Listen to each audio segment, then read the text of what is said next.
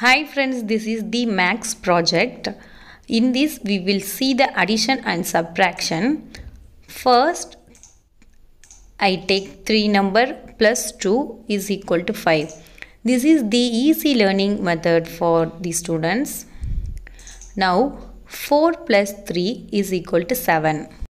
You can train your students with this easy method.